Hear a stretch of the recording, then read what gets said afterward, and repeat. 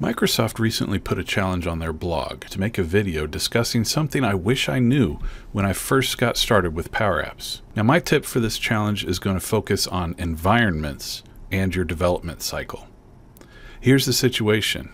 I got into Power Apps a little over a year ago, and I began making many Power Apps for use across my company. But it didn't take me long after I had a few Power Apps in production use to realize that updating these apps was going to be a problem. As I'm building the app, I need to test it.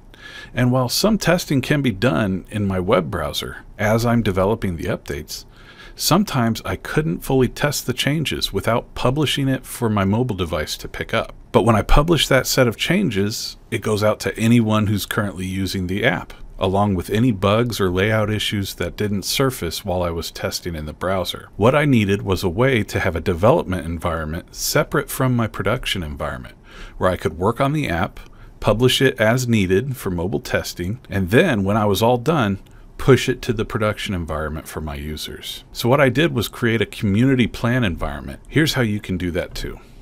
First, you need to go to this URL. Click on the existing user create an individual environment link. Then you need to sign in with your Office 365 account.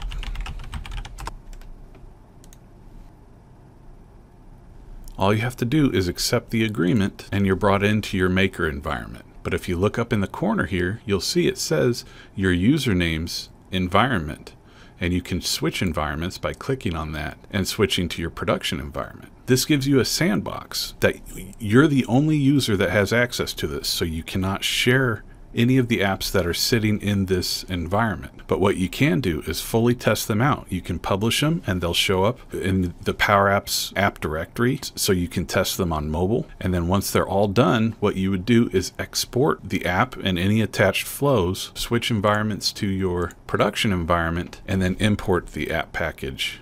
That way you have your development environment separate from your production environment.